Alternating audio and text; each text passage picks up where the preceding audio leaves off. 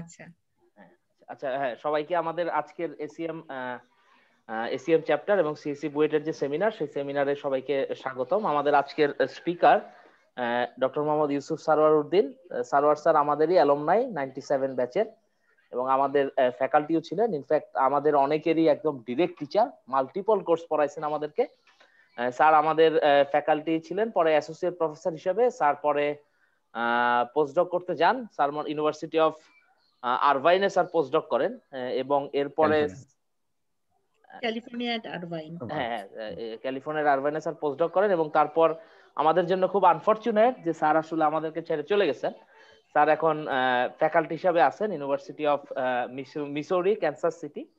ওখানে স্যার আপাতত assistant professor হিসেবে আছেন। তো উনি আমাদের আমাদের মানে অনেকেরই খুবই প্রিয় মানুষ, মানে আমাদের খুবই প্রিয় টিচারও ছিলেন। এবং অবশেষে আমরা ওনার কলিগ হইতে পেরেও, আমরা যারা জুনিয়র ছিলাম, মানে আমরা ওনার কলিগ হিসেবেও ছিলাম। তো আমাদের ওনার কোম্পানি আমরা খুবই এনজয় করতাম। তো আমাদের জন্য এটা বলবো যে বিশাল লস একটা যে স্যার এখন আমাদের মাঝখানে নাই, এবং একটা বিশাল পাওয়াও যে আজকে স্যার আমাদের সামনে টক দিতেছেন। স্যার আপনাকে আপনার টাইমের জন্য থ্যাংক ইউ।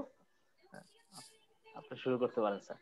আমি একটু বলি, রিফাতের কথার রেশ ধরে, সারোয়ার আমাদের প্রথম ফুল ব্রাইট, প্রথম তো না, ফুল ব্রাইট স্কলার প্রথম, সারোয়ার আমাদের ডিপার্টমেন্টের প্রাইড। অনেকের মতোই সে আমাদের ডিপার্টমেন্টের প্রাইড। এবং সারোয়ারের একটা গুণ হচ্ছে, কখনো আমি সারোয়ারকে রাখতে দেখিনি। যাই হোক, সব ব্যাপারে এমন সুন্দর লজিক দিয়ে কথা বলে। এবং আমরা যে মানে তো জ্ঞান আর গুণের কথা বলে শেষ করা যাবে না। We are very proud of him. ওর আরো ভালো করুক, এবং সবসময় ডিপার্টমেন্টের প্রতি প্রচুর কন্ট্রিবিউশন আছে, এবং আশা করি সামনেও হচ্ছে গিয়ে সুযোগ মতো আমাদের সাথে যোগাযোগ থাকবে। এই আর কি। সারওয়ারকে অনেক ধন্যবাদ আমাদেরকে আবার একটু সময় দেওয়ার জন্য। আমরা অনেক মিস করি আর কি, এই হলো কথা। হ্যাঁ, আমিও খুব মিস করি, আপনাদের সাথে কথা হয় না অনেকদিন। তো this is a very good opportunity, সবার সাথে আবার দেখা হচ্ছে, একটু করে কথা হচ্ছে। দেখি আবার যদি সুযোগ থাকে এবং একটা এনএসএফ এর গ্র্যান্টও এর মধ্যে পেয়েছে, তাই না? আমি তাই দেখলাম। আমি আচ্ছা, ঠিক এক্সাক্ট গ্র্যান্ট না আসলে। তুমি শুরু করো। হ্যাঁ, okay. Thank you very much. I think I'm really flattered. I I feel happy that I'm here to talk in front of all of you. So whoever is here, good evening, everybody. So today I will talk on. I just try to assemble some of my works in some umbrella terms so that I can have a overall view exactly what I'm going to talk. So the title of the talk is edge computing for data systems in a kind of a broad sense. What we call the data systems here, as we just so I'm an assistant professor at University of Missouri, Kansas City. I have been in faculty in BUET for many years, for around 10 years, I believe, and then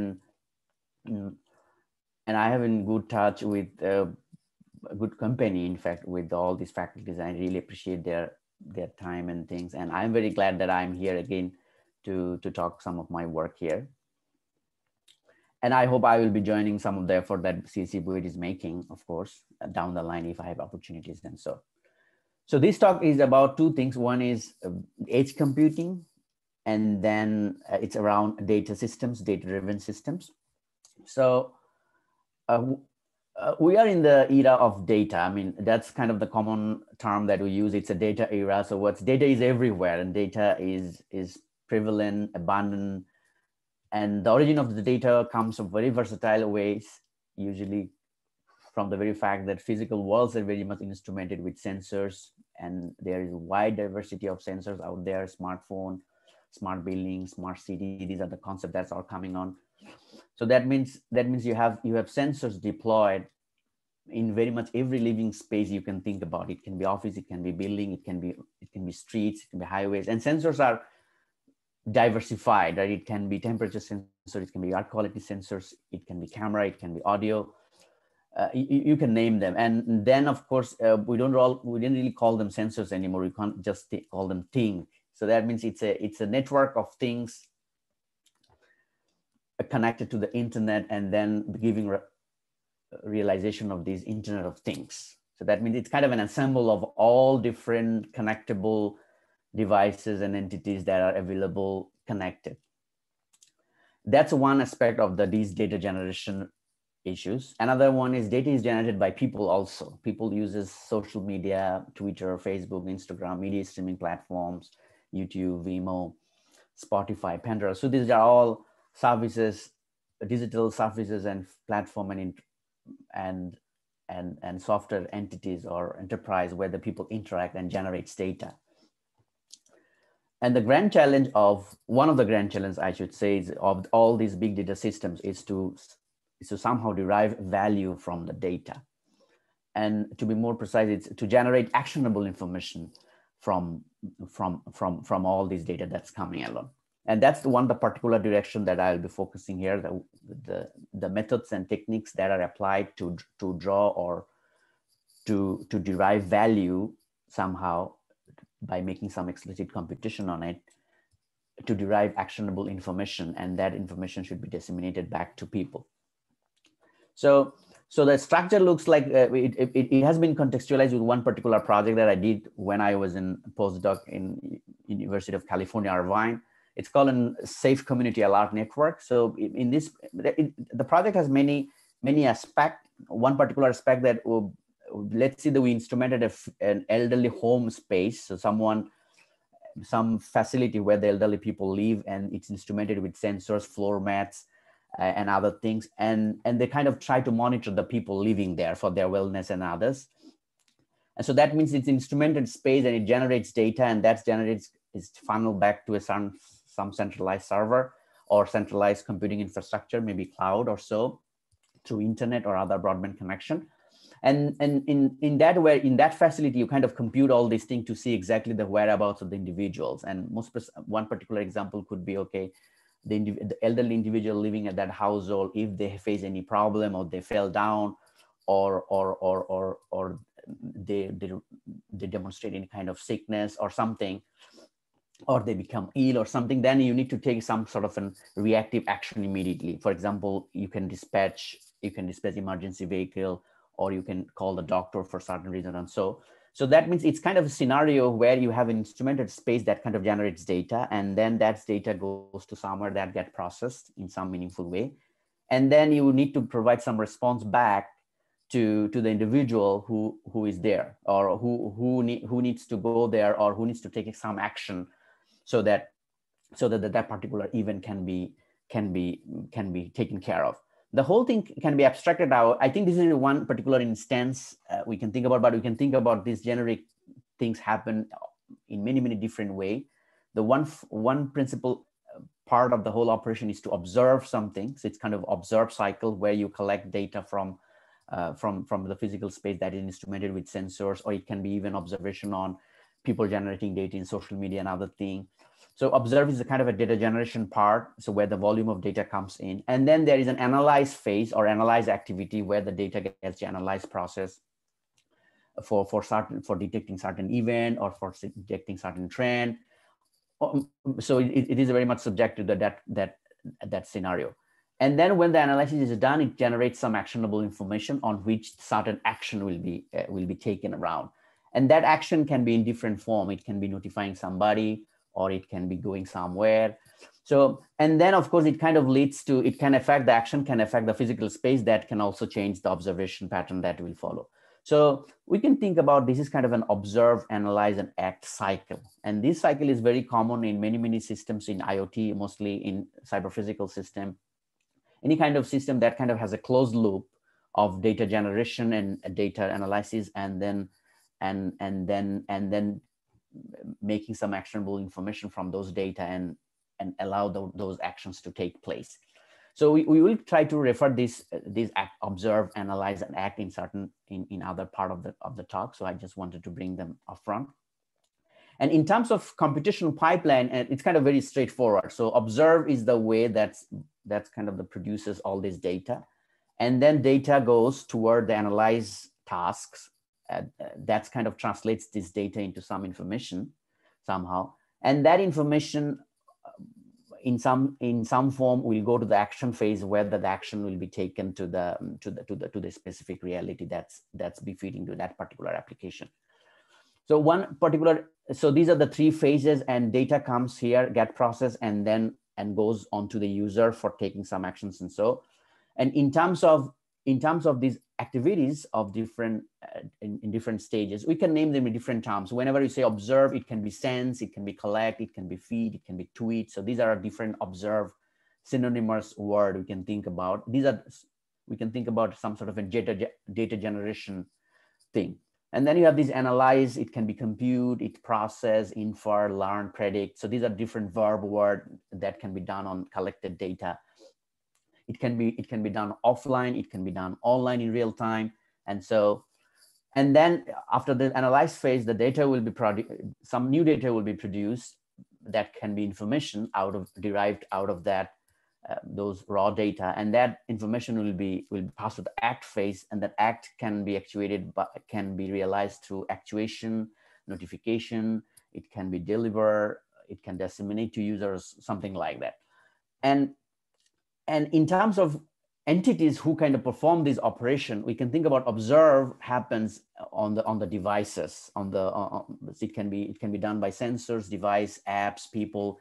These are end user entities or end user products or sensors, device, application. So these are the data generators of the system, and then it goes to the analyze phase. And analysis normally in de facto choice of analysis is some service infrastructure or some cloud infrastructure where the data goes, and then some computation happens there in cloud.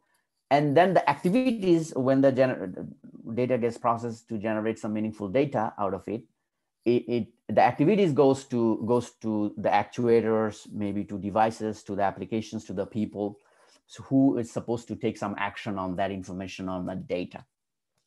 So this is the phase of the thing. That means some part of the entities, a set of entities out there that kind of generates data, and it's get processed somewhere, and then after that processing, some information get generated, and that is given to the user again to act on it. So that's kind of the cycle. We didn't see the cycle, it's a one-way pass, but we can think about that act phase can of course connect to the physical reality, and then it can close the cycle. So edge computing kind of fits in the sense where it tries to bring computation closer to data and user. So the way we kind of describe the thing is that we collect all the data, and then we pass all data somewhere, and then get processed, and then process data goes out to individual. So that means computation looks like very much centralized and happening only in the cloud or some designated data center server infrastructure. That shouldn't be the case. So there can be principal way by which the computation that is done on data can be brought far closer in terms of both user and data generator. So the edge computing is generally termed that. The edge computing is a facility, or it's kind of a suite of technologies that tries to bring computation out of their cloud into somewhere near to data or to the user, whatever that befits the purpose. And these are the two possible way the edge can manifest itself. We can think about it's kind of sitting between the central processing that's empowered by cloud, between the data generator. The edge can be manifested that way. We call a data facing edge. And then edge can manifest also in the direction where the data is going toward the user in terms of some actionable information. It's most on the dissemination path. So if any choice of this setup where you intervene the data in between data and cloud or cloud to user can be referred as an edge computing thing in some broad sense. It has many flavor, and that we'll be discussing. So one flavor is that you have data collection systems where the data get collected and it goes to the processing node. So edge can manifest in that way, that the main purpose of that edge will be to intercept data when they are going to the cloud. So that means that it's a data facing or data facing edge. The edge can manifest the other side of the setup, is when the data is delivered to the user in some sense or so, and then edge computing can happen in between when it reaches the user. So normally these are called notification systems, delivery system, dissemination systems. So these are the things where the competition is happening towards for a particular set of users. And depending on which side of the thing edge happens in these two choices, the computational tasks or the set of problems that arrives on those situations changes. And there can be situations where you can have an end-to-end system, the full cycle systems, where you have the data generation and then the computation happen and then actionable information is derived.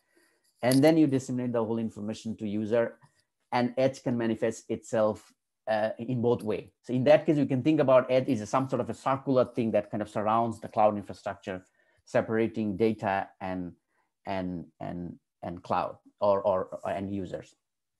So we'll be seeing some version of these things. So in terms of cloud facing issues, that means, okay, data is coming toward the clouds. So that means data is get generated and then it's moving towards the cloud to get something get processed to see its analyze phase. And edge can sit there and then can intervene or intercept the data to do some meaningful operation on it. And the list of choice of operation that can be done on that edge point is versatile.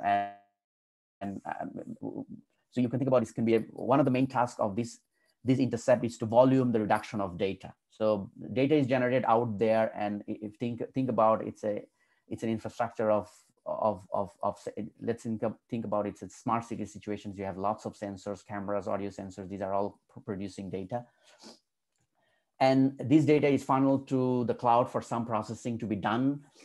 But in between, some computation can happen on the edge point that will try to reduce the volume of data without losing any information contained in it, some sort of a volume reduction things.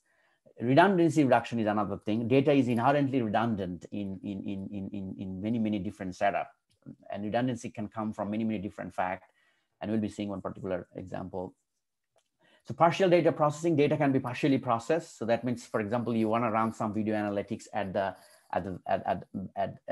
the cloud, but you can do some frame instructions or some filtering of data before it goes to the cloud so that the volume of data gets reduced, or some meaningful computation happens even before it reaches the service infrastructure of the cloud.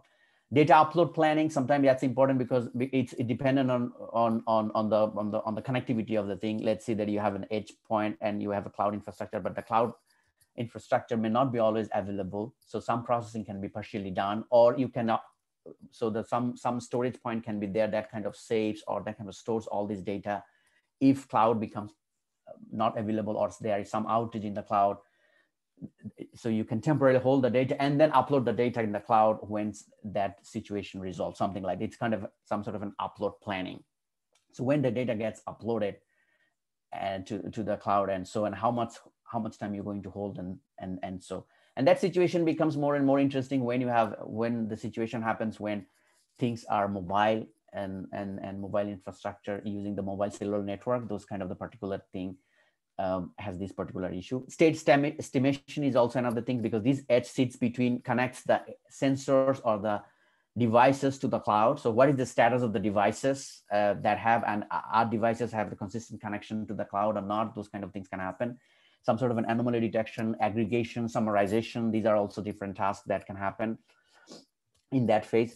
In the other side of the edge, where the edge is sitting between cloud and user, so where the data is flowing from the cloud towards the user, so there's some other interesting computation can happen in that angle also. So that's the thing, it's very much the alert and notification generation, customization of notifications. Let's say you have a certain user that has a certain way of communication or certain way of resources. They have a mobile phones, they have a desktop machines.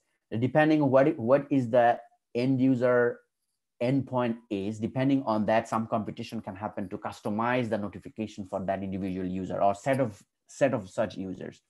Content adaptation. Content adaptation is another techniques. You are delivering some content to a particular user, and then we can customize those users based on exactly what is the bandwidth that particular user has. For example, if the user is behind a mobile connection or a cellular connection, then bandwidth may be limited. So the content that are delivered to that particular user need to be customized in a certain way. Caching and staging of data, that's another interesting problem there. So for example, that's very much the reason that, for example, users are connected to the service point, but they are not connected all the time. So someone needs to take care of their data when they are offline, something like that. So this is staging of data, holding data somewhere when it's get out of the cloud and reaching the user. So somewhere it gets cached, but temporarily. It's not for a persistent storage because edge is far less powerful than the cloud infrastructure. So the storage capacity that we are referring is not that big. So and the interesting question comes exactly how that prioritization can happen. Managing end devices, that's kind of similar to the data generation part also. So because the user is there, so their reception of data, their activities act back to the system can also be managed from the edge. Handling macrofogs, one of the interesting aspects of it, this is a user-facing part. So a number of users are big. Depending on the application, it can be big, it can be. So there is some scalability issues there. So managing these are entities or users. They have list some sort of an less powerful devices with them, but they are big in numbers. So number kind of plays a big role. So it's not individually, they are not strong. Of course, they are all individual human, but the number of such humans, number of such apps or that user in general are kind of large. That's normally called megafogs. So that means it's kind of big, small entities. So there can be some particular challenges that can arrive in that directions too.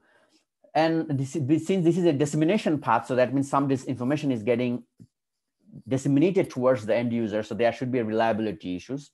So that can be another interesting angle that can be done. Scalable notifications, that's in line to this megafox thing. So that means you have big numbers of users and you want to disseminate some information to those users. How that can be done scalably and reliably. So these are the different aspects of, we can think about the problem arises when data goes towards to the cloud and when data goes out of the cloud to the users. So one aspect we're calling is cloud-facing edge, and another one is user-facing edge.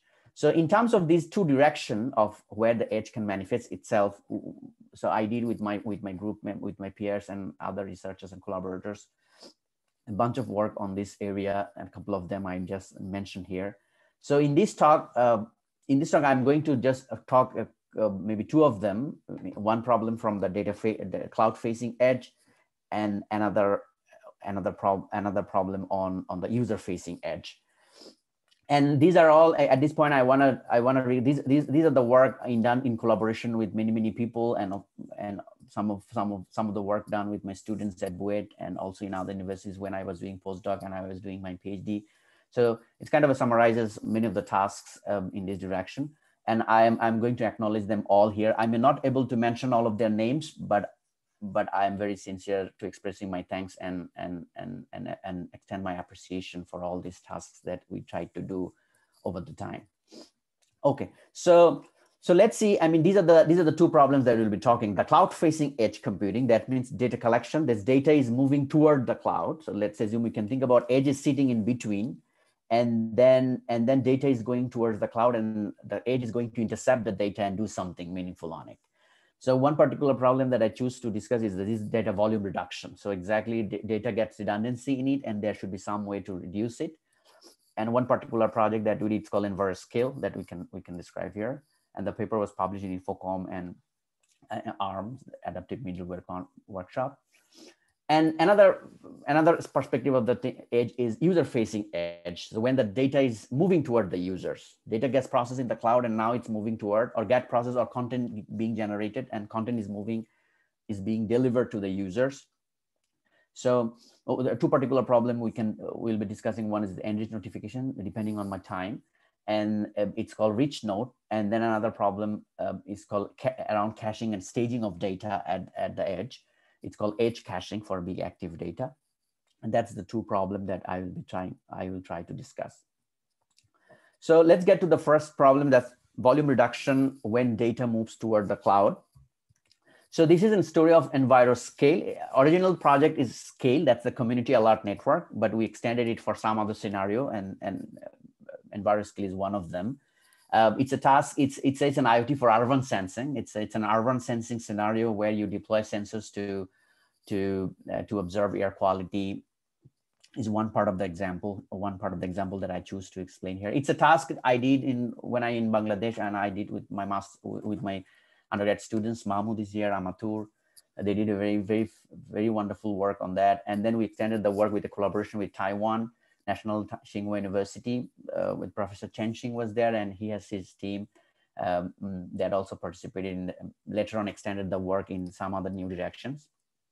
And these are all done in collaboration with these three institutions: University of California, Irvine, BUET, and National Tsinghua University. Some of the work is still continuing. I'm still continuing some of the work with that collaboration. But I'm going to here describe exactly what we did when I was in BUET with my students. So this is an urban sensing scenario where you instrumented physical space of an urban area for perpetual monitoring of a space. And one particular example could be pollution monitoring. So it's air quality monitor, noise, it can be garbage or those kind of things. So what we did is that we built some sort of a multi-sensor IoT box, Internet of Things box. And you can see one such box that we call EnviroScale. It has sensors. It's built by students. I think it's an ice cream box where you put all these sensors, and then you have battery on it, and then it has a modem by which it can connect. And it has sensors, gas sensors, temperature sensors, humidity sensors, dust sensors, and also audio sensors and camera. And so these are in situ sensors. That means that they can be fixed with they are fixed in certain locations. You deploy them, and then they measure all these environmental indicators, and then send that data to the edge or to the cloud to get processed. The same instrumentation can be done with the mobile phone also. Mobile phone comes with a diversified set of sensors also, and their service can also be taken to collect data, and that can be done with a crowd-assisted way. So these are the two choice of sensor deployments. One is a fixed infrastructure, deployment that's in situ, and another one having people carrying all these sensors. Another way we extended the thing. So this is a fixed box that can sit somewhere and then could detect things. We have another version that kind of sits on a bicycle, so that whenever someone roams around in the campus, and they can monitor what's happening when they're riding by. But that setup has a little bit different in terms of casing and other thing, because they have to be more ruggedized so that it can be mounted on a bike. But in terms of functionality, it kind of looks very similar. So the purpose is the whole operation of this sensor is to build some sort of a fine-grained, high-resolution spatiotemporal pollution map, so that I can have a map of which part of the area, which part of the city, or which part of the campus is kind of more noisy or more has issues with the air quality, and so in terms of its space, and also in terms of time, which time of the day is more polluted versus the other time. So the goal of this data collection, or the whole operation of data collecting, is to produce some sort of a high resolution spatiotemporal map, so that we can know the degree of pollution or degree of air quality in time and space. And the main challenge we wanted to face on that particular project is to upload useful data to the cloud, so that we don't want to send all data towards the cloud inherently, because two issues. One is the bandwidth can be limited. As we said, that sometimes this deployment happens through the mobile network.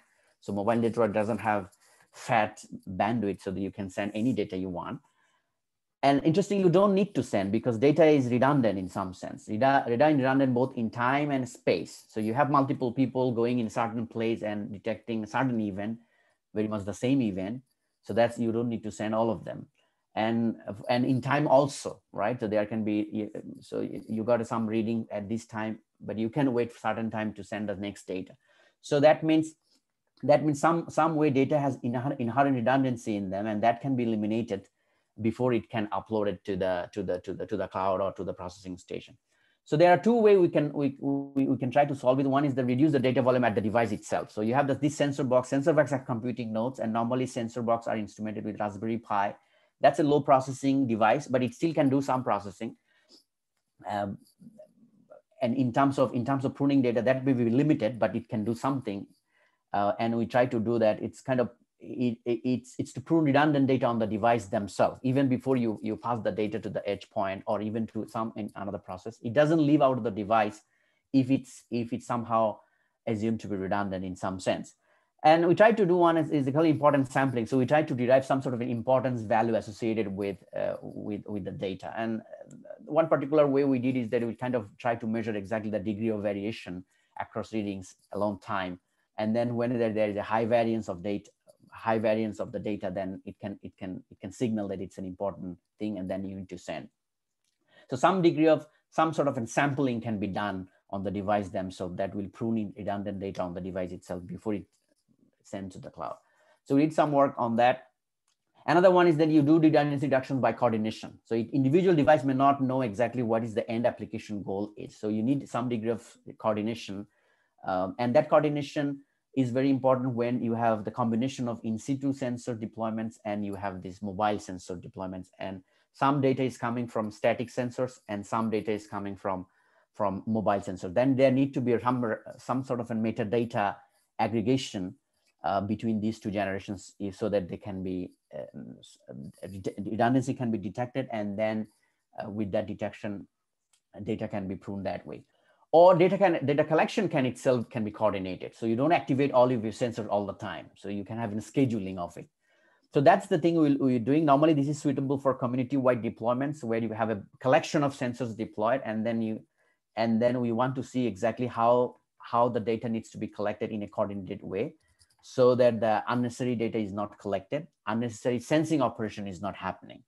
So how does it happen? So we need to deploy some sort of an edge controller sitting there who will kind of detect exactly who will going to sense when and when he's going to upload. That's kind of some sort of an activation plan. So in terms of setup, you can think about this is a space that is under study, and lots of a couple of sensory and dense deployment sensors are out there.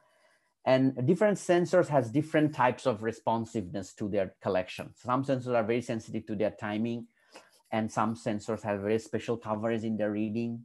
So based on that, those information can be accumulated to some sort of an edge controller. So that will observe all the meta information about this deployment, who is sensed where, the location information of the sensors, the energy level of those sensors, the data properties of those sensors or so. And those states we can use an umbrella term that's called states towards a processing point, edge controller. That controller will generate some activation plan and those activation plan will be funneled back to the sensor so that they know exactly what time they are going to sense the space or not. The goal is that at the end of the day, we want to generate data in a volume that is befitting to the budget that we have. So it's a reduction effort. So the coordination will happen in the direction that it will allow activation happen in a certain way so that the volume remains bounded within a certain amount. And one best way, the purpose is that we want to get some good coverage in space and time. The best strategy, you sense everywhere, every time, right? So you don't lose any information, but that's too much expensive, right? So we cannot sense every time, everywhere. So that means, so what we did is that some sort of a spatiotemporal impact of sensor reading. The key idea is that whenever you collect the data in a certain time and space, it has some ambient coverage around, so that you don't need the same data to be collected at the same time or at the same place. So that degree of redundancy can be eliminated. So, and the sensor reading can be collected. So that means you can delay some sensor reading in that space, or you can sense from a different location because it's separated in space. That's the kind of the key concept here, and then it can be formalized. So the overall goal the edge controller is doing is that it's collecting all this state information and then trying to activate least number of sensors out there so that it kind of maximizes the overall space-time coverage. So to capture this state-time coverage, we need to discretize the whole thing because time and space both are continuous. So and modeling with the continuous space and time, it's hard. It's very much intraceable. So we need to split the entire time into some time frames. It's kind of a window of operation. And then the similar way, you can partition the entire space into some kind of a cell like this. So that means you have different cells. You have space segments where we know that, okay, some segment is coverage. And each node remains exactly one cell, one time frame. So the sensor also has locations where he's producing the data, and we know the cell and the specific time frame he's there. And then we need to define exactly the coverage of the thing. So coverage means that a cell is become covered when there is some sensor who is covering, who is there. So that is absolutely pure coverage. That means a cell is covered when some sensor is out there and collecting data. A cell can be partially covered by nearby cells, right? Nearby cells in terms of time, both well as in terms of as well as space. And those partial coverage can, let's see that I have this sensor and this, I have some coverage happening here and here and here, but I don't have any coverage here, but I can have some partial coverage from all the nearby coverage that's happening, both in time and both in space. So that's the thing that we model. And then we kind of translates everything in terms of two things. One is called coverage, and another thing is utility. That means if you have more sensors collecting data from a certain segment of the space, then it's better. That means your utility is high, but of course it's not additive in linear fashion. It has declining gain. If I have two sensors collecting data from one place and I have a third sensor, then the value of the third sensor kind of diminishes because there are already two sensors working there. So that's an interesting connection here in terms of coverage and utility that we wanted to capture. So in terms of problems, we are given the entire description of the space. That means it's cells and time frames and device location. These are the information that's given, and then some sort of an impact function that will determine exactly how sensitive a particular sensor with respect to its time lag and space separation. So that's we call normally that's we call here a spatiotemporal impact function. There are certain impact functions that are designed both in time dimension and space dimension. The end result is to produce some activation plan that will say exactly which sensor will be activated at which time frame and which cell.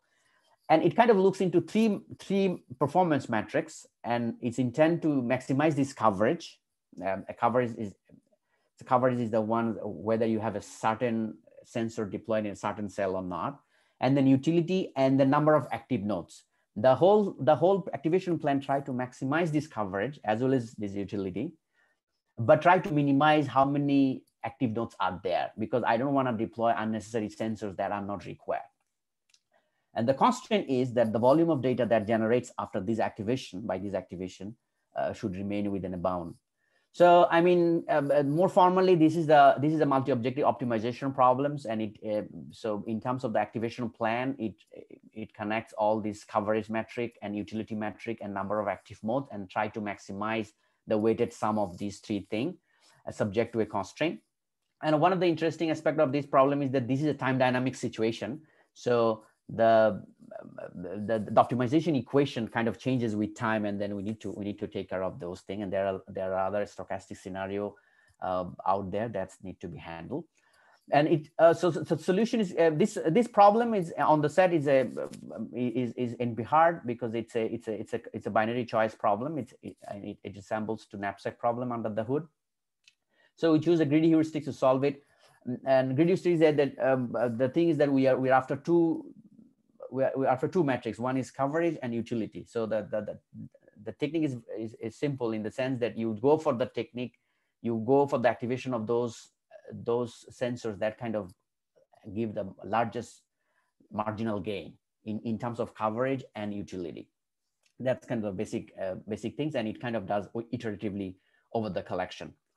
And we need to do some control theoretic control framework here because the time dynamic nature of the setup. It's not in one instance of the problem that can be solved and we get an activation plan for the whole time. It's not really that. It kind of changes with time, and all this matters information, all the state information that we are referring is also changing with time.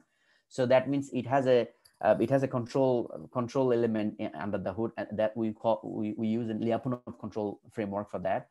So the key idea is that data volume can occasionally exceed your budget when you have some useful data to send, but you need to get back to your original budget when you can. So that the overall budget across the entire operation kind of remains bounded. So that's kind of the main thing. So in terms of the result, what we want to show that we send less amount of data, but it still get the same utility of the data. So that's the thing results kind of shows. So that means this is the amount of data that gets generated. So if you don't do anything, you don't control the data, then of course it kind of grows this way. It's kind of a very very linearly with the number of nodes that are deployed. But if you have, and it kind of violates the quota or the budget that you have. But if you have control like this, you have a coordinated way of collecting data, then of course you can limit your data collection at a certain bound. The data will never cross that limit, but of course it will not suffer in terms of utility. Utility or the coverage still remains high, and you can still construct this spatiotemporal map with no loss or with little to no loss of information out there. It's kind of constructing the same, very much similar or same granularity spatiotemporal map, but with less amount of data that was generated there. And this is all achieved because you have an edge controller that kind of controls your controls your sensing, and then can affect the volume of data that gets generated. So that's one example how the edge can manifest itself on the way of data going from the collection point to the crowd, so that in the direction where the data redundancy get reduced for certain application here. So let's get back the other aspect of the thing that I said. It's user facing edge. That means the edge is sitting between the cloud and the user. So data is moving towards the user, and then edge is doing some computation out there to have the user have a meaningful data delivery. So one particular problem that I will be talking about is this enriched notification. It's called Rich Note. We saw it, and it's in collaboration with UC Irvine, Max Planck Institute, and University of Norway. And this is what I did when I was in postdoc at UCI. And then at some point, so what it does is that it takes a data to go to the user. So, and one particular example of data we are referring here is media data. Media data is very common, is very prevalent, and I think these days we kind of collect or observe media data enormously in our daily life. It's images, in videos, in audios, and with the numbers, we can face numbers. Let's see the Facebook kind of handles 500 million media content every day. Twitter also has pictures posted. Spotify is a music streaming service. That's a particular example that we'll be using here. So, and since the media content are kind of heavy and it goes to the user, and normally the interaction model is that, okay, the users receive a notification of the media content, and then user goes out and consume that particular content. And normally this is done through this push notification service, right? And push notification is the one by which the media content is get ready for a certain user. And then whenever the user receives a notification, then he can sense that he can download the data from the media server and consume it. One of the interesting aspects is push notification is just a text message, just a signal. It doesn't really contain any information in it in most popular cases. So what we tried is it's kind of a variable text messages, and some sort of in terms of content, it kind of contains some matter information, and user need to go and fetch the content to consume it. And the interesting part is the user doesn't know exactly which is the content is being referred there. So it can show, okay, someone posted a photo, but what is that photo about? Or someone uploaded a new video there, but it doesn't have any, the user doesn't get any content out there. It's just a signal saying that, okay, I have the video. So in terms of enriching the notification, what we thought is that we can set, instead of sending some sort of a raw signal, we can have some sort of snippet of the media content inside that. So in that case, we have a, so that means someone posted a video, someone posted an image, or someone posted an audio clip, the notification will contain some snippet of it. But the question is exactly what should be the size of that snippet. It can be versatile in different content. For example, if it's a picture, then it can be different sizes, right? It can be 10 pixel by 20 pixel, 20 pixel by 10 pixel, 50 by 10. And so it is audio, then it can be 5 second, 10 second, and something like that. If for its video, it can be different sizes. So these are all different presentation levels we can think about. So that means that here the problem is that you have this server that's delivering content to the user, and you have an edge server sitting between that kind of sees all this interaction and then adapt the content in a coding way. So that means, let's say the media server generates a push notification to the edge server, and then the media server the edge server will go to the server and will fetch the media content for that particular user.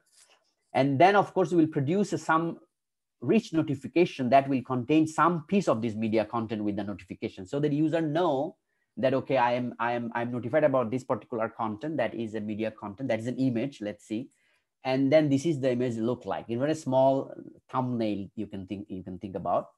So that means you receive a notification that says, okay, new song is released, and here is his 10-second preview, something like that, or 5-second preview, or maybe 2-second review. And that conversion of that adaptation of the content is happening at the edge server. The media content provider, that's the cloud infrastructure, or the media content server doesn't know that customization has been made. It's happened closer to the user because that notification is customized for the particular user and takes into account that particular user scenario, right? I mean, whether he's moving now, what is the budget he has, what is the energy level that device has, all these other informations are leveraged here. So this is a computation entity that sits between the user and cloud and kind of process the data on the fly. So and that computation takes into account the constraints that the user has, and two constraints are considered here. One is this data budget. That's because this user is sitting behind a mobile network or wireless network that can have a limited budget. And then energy level, of course, this is a mobile device, so energy is a big issue. So edge server will take care of those information, will use those information to customize content so that the specific user gets the exact level of that media content befitting to its current situation. And so that means the overall goal is which notifications to enrich which media snippets so that it gets to the user, and what degree of detail. So it's a utility driven approach, and it adheres to the user constraint. And so that means the content needs to get some utility score out of it. How valuable the content for the user. So there are two perspectives in that utility. One is how relevant the content to the user is. Is this content relevant for the user in question? That's kind of relevancy score. And then how useful the notification could be. If I send a 5-second preview versus if I send 10-second preview, what is the relative value between them? So that's another level of utility. And what we get is that we multiplied both of them to get what is the overall utility. So content utility comes as a factor of the content types. So, and it depends on many factors. One is the freshness of the content. If it's a new item, then it's more relevant. If it's an old item, then it's not relevant, something like that. How many social attention that content is receiving. And so it can be learned from the statistical historical data also. And then presentation utility is how much value it gets if I send a notification of size 5-second versus 10-second, or I'm sending a 20 pixel by 20 pixel size versus 32 pixel by 32. It's very subjective. It's very subjective. This is a media content, so it's subjective to the particular user. So we need to model a we need to train a certain model so that can predict the utility for the particular for a particular user. So these are the two utilities that are combined, and then our goal is to kind of some sort of a go for a certain selection for particular media content in a certain richness, so that the overall utility across all users that are subject to there is kind of maximized. Under the hood, it kind of translates into multi-choice knapsack problem, and we can use the traditional multi-choice knapsack heuristic for it. It's kind of an utility size trade-off. So you can always go for the higher size content, but that will be always coming at the cost of your higher bandwidth utilization or higher exceeding your budget or so. Another interesting aspect is, I mean, that's a critical one, in fact. So the constraint that we are referring here, the bandwidth constraint, energy constraints, or energy scenario, or the bandwidth scenario that the particular user has, is time dynamic. So these are changes with time. So that means we need some sort of a stochastic control framework to handle that, and we did in a certain way to manage that. So we did this experiment of customizing content for audio content. I mean, we did some experiment with Spotify data. Spotify is a music streaming service that notifies users whenever some new movie, new audio clips, new music available. So what we want to do is that, okay, instead of just notifying, okay, you have got a music, we also tell, okay, what is the snippet of the music? Some segment of the music is played there. User listens it, and if the user likes the music, then he can download the music and listen. So and we got some trace from Spotify with some we need to sign a non-disclosure agreement with them, And then we kind of train these models to have to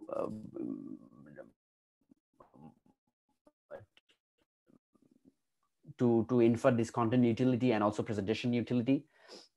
And the overall result is that, okay, you can have a higher average utility when you do this kind of enriched notification.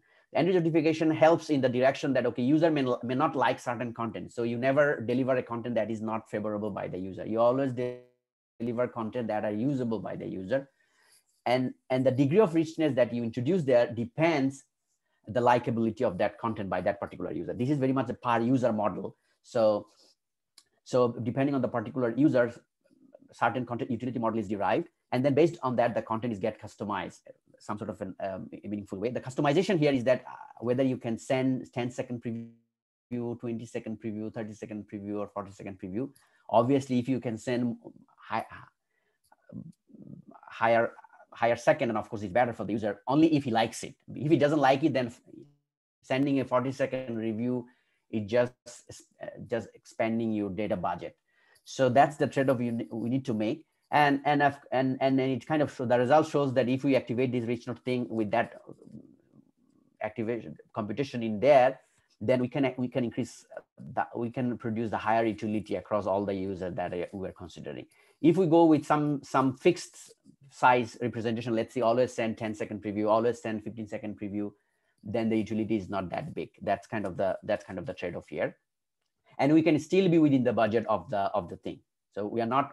So that means that the technique is not exceeding the budget that is allocated for the notification to be sent. It's still within the budget. That's the weekly budget, but can still send some mixture of this thing. For some content, it's sending. Let's see, here we can see exactly what is the mixture of different content. You see, as you go, since you have less budget, that means most of these notifications will be with smaller content. Let's see, you have the purple high, that means these are all 5-second preview, because your budget is low. So that means you cannot go for the higher longer preview. But if you increase your budget, then of course you can the user can progressively go and more rich notifications out there. You can have more lengthy, longer preview. It's available. So the technique is applied for Spotify because we have some connections through Norway in the Spotify thing. Spotify is a European company, but the same techniques can be applied with images also. And we also tried one version for images, but we didn't show the results here. but the general techniques kind of looks very much the same. You need to know exactly what's the relevance of your content, and then how the richness play with that particular user. And we need to train a certain model so that it can predict the usability of the content, the utility of the content. And then using that information, we kind of control it. Okay, so that's an example where an edge computing node, a kind of compute node, kind of sits in between the cloud, that's our media content server, and then user, and can do some customization of the content as media content is flowing from the user to the user, from the cloud to the user. So the next problem that we will be talking is called edge caching. It's a caching problem. So we talked at the very beginning that edge can sit in between user and cloud, and the data is moving from the cloud to the user. So edge can sit in between, kind of stage data, send cache data for some time, for some transient time. And we applied this principle of this technique in a project that's called Big Active Data. So before we go to that particular problem, what is this big active data? Big active data is bad. That's the acronym is used. It's not a good one maybe, but that's the term that is preferred. It's a joint effort with University of California, Irvine, and University of California, Riverside. So it's an ongoing project. It's still going. I'm still part of it in the connection that I have. So what it's doing, it's kind of translating data in active form. So traditional data system that we know of, it's very much passive. That means you pass a query and then you get the result. It's kind of a passive way of answering your questions, answering the questions. The active data system means that you have a perpetual query in the system. It's not about that whenever a query is made, data is obtained. Is that the question is always there in the system, and whenever data comes, then answer is returned to the user. It's kind of proactive in terms of responding to the user. The user gives all his requirement or all his interest ahead of time in the system. And then whenever systems gets a data that kind of satisfy the user query, then system kind of proactively responds. So that's a one version of this activeness. What is really mean to be activeness? And this envisions to be some sort of a next generation notification system. And the thing is that this needs to handle a large number of users out there, and it can be applied for many different scenarios. For example, the example that we saw in the air pollution thing. Let's assume you are in a smart city case where the people can receive notifications whenever air quality in a certain section doesn't work, or air quality in a certain section kind of bad. So you want to notify users with that information. So that means it's not necessarily user asking the system that, okay, let me know what is the air quality right now. It's the other way around. So user kind of subscribe to the system, and then whenever air quality is bad, that user is notified, something like that. So that means in the background, it's kind of doing all this computation behind, even though user is not there to asking the system every time. So it can be termed as a computing entities that kind of process data as they come, and then notify specific user when that specific user needs to get some information from the system. So that's the thing. And under the hood, the whole project kind to do the scalable data processing and in the backend, and a scalable distributed data delivery plane. So it has a data delivery plane that kind of faces the user, and also in the background it has this processing engine that kind of connects all this data, process them, and deliver. So it has three pieces, and I will be discussing just one piece, but I will just describe the overall scenario just in a very snippet way. So it resembles the whole system, the whole project, the big active data resembles to public subscribe system, but a little bit of difference. In traditional public subscribe system, the subscriber subscribe, and whenever a publisher publish something, it kind of goes to the publisher. It kind of goes to the subscriber and in the same original content. But in this scenario, the content is never delivered to the subscriber as it is. Instead, the publishers, there can be multiple publishers who can publish the data. And those data are kind of computed here. It's kind of some joint operation or some kind of an aggregation that can take data from multiple publishers that we normally call multiple data stream, and then combine them together in some meaningful way, depending on the application, depending on the user query, and then process some new data for the subscriber. So unlike publisher subscriber, where you see the publication happens and the same publication reaches to the subscriber, here that is not the case. Publication goes to some big data store, and then that get processed, and then the data goes to the subscriber. And in terms of that additional computation, that we normally call some sort of an enriched notification. So it's not the original publication goes toward the subscriber. It's somewhere in between. You need to do some extra computation that kind of aggregates data from multiple sources somehow, and then delivers it. So that's kind of the overall, a big difference between traditional PubSub and BAD. And in terms of data delivery, it has two things. One is the data cluster that kind of process all this data. So that means someone need to store all this data coming from all these publishers, and need to do all this backend computation that is going there. And that is normally done by some big data management system. And usually that is done by Asterisk. Asterisk is a big data management service out there. And then there is a dissemination plan, when this dissemination network. So where you have subscribers out there, and then whenever data get processed and ready to deliver to the user, and that delivery is handled by a set of edge brokers that are sitting closer to the subscriber. They're collecting data from big data management system. We call it data cluster or backend, and then deliver to the individual subscriber. This is the user-facing edge. So these are the servers. These are the edge brokers that are sitting, and they are connecting the subscriber, and they are intercepting data. They're getting data from the backend data cluster, and then will deliver to the end users. And the main responsibility of this edge broker is to cache the result for the user in certain time, and also ensure some reliable delivery to the subscribers. So, and this whole interaction has lots of details in it, but I'm just skipping all of them then. But here is, you can think about the whole architecture kind of looks like this. You have subscribers, you have publishers kind of publishes data, and those publications happen to go in a data cluster that kind of stores the data there, and also runs all these backend queries that are subscribed by the subscribers. And then whenever the results get produced, it kind of delivered to this edge broker. There is a network of brokers available. These are edge servers. You can think about edge servers or edge brokers. And they're connected to the subscribers. And then whenever content gets ready at the data cluster, they are delivered to the edge broker. And then edge broker kind of delivers all this data to the subscriber. So I'm showing is the kind of a one-way path, but there is a loop inside that we can skip from this discussion. So our main emphasis is to see exactly what this edge broker is doing. The edge broker is facing the clients, facing the subscriber, facing the user, and ensuring the reliable delivery of these results to the subscribers, and holding the data there for some time. So, and that's the problem that that's the problem that I'll be discussing here. It has other functions also that of course needs separate discussion. So the whole construct has, BAD has some constructs, some software construct inside in terms of handling all these operations. So there are three entities, as you can think. There are a subscriber who kind of subscribes to their data, and that subscription goes through this edge broker, and then it reaches to the data cluster. Data cluster has two constructs. One is called dataset. Dataset is nothing but the publication comes in. The publisher publishes data to the datasets. Here we see 4 dataset here.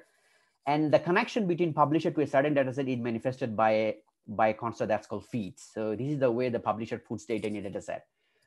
And then subscribers subscribe to some channels. So this is a construct we can think about some sort of a perpetual query engine. So the channels are the entities where the subscribers subscribe to. And then channel kind of combines data from multiple data set and compute the result.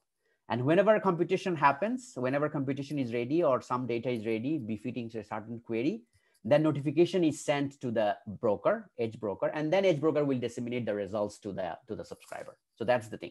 So that means channel kind of produces the result, and the results is produced in the data cluster and then gets ready for the delivery to the subscriber. And then edge broker fetches all the result and store here to get delivered to the subscriber. And now the caching problem kind of arises in this scenario. Where do you cache the result? Cache the result for the subscriber. Why you need to cache? Okay, the caching is happened because it's connected to a set of subscribers, and subscribers may not be always online. So that means the subscribers can be downtime. He may not be available, or he has low bandwidth, so he kind of shut down his interface. So he's not receiving the data. So that means the broker need to hold the data for some time, and so that it can deliver reliably when the subscriber comes back. Another way is that to match the impedance mismatch between the data generation and data consumption. Subscribers are mobile devices in most of the cases, so they have limited bandwidth, so you cannot consume all the data. So that means there is an impedance mismatch between at the rate the data is generated and at the rate data is consumed. So these mismatch and this asynchrony of access, this unavailability of access, these are controlled by the edge broker. So the data cluster will not see those outage from the clients. It's all the edge broker that will handle all these things. And it's all boiled down to this caching problem. Which content need to be stored and how long? So that's the question. So under the hood, it has all these different queues for different subscribers, for different subscriptions. And subscriptions happen through channels. So you can think, we can think about these are for results for different channels. These are 3 queues here. So these are results from different channels. And the same results are going from multiple subscribers because multiple subscribers subscribe to the same channel. We can think about that way. So now it's all up to the choice that, okay, I have a bunch of content coming in the queue, then which content, which objects will be stored and which will not.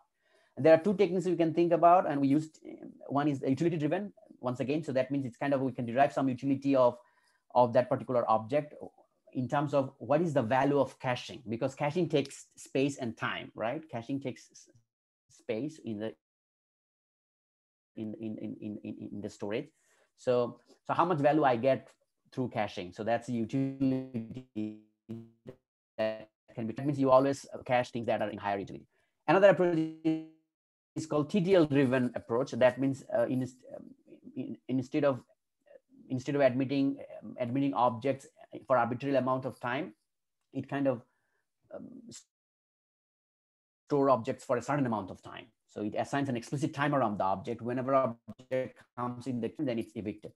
The problem is, one interesting point is that even though the H broker kind of drops the content, but it can always fetch the content from the data cluster, because data cluster has the permanent storage of all